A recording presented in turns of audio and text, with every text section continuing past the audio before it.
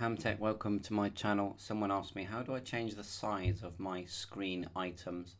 So all I do is on the top right, there's three dots here. We're in Windows 11 at the moment. Three dots top right. Just select those dots. And look, you've got one there about halfway down, plus and minus zoom, look. You can do that, or go to your spare space on your desktop. Right click, so you're not ticking on anything. Right click with your mouse hovering. Go to display settings.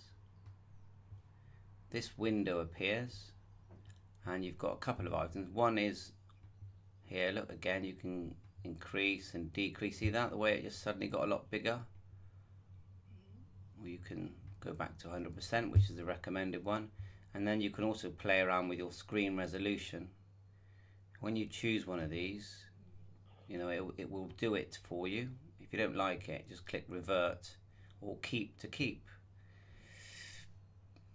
So hopefully that helps you with your screen sizing of different items that you're viewing. 7.3, all the best.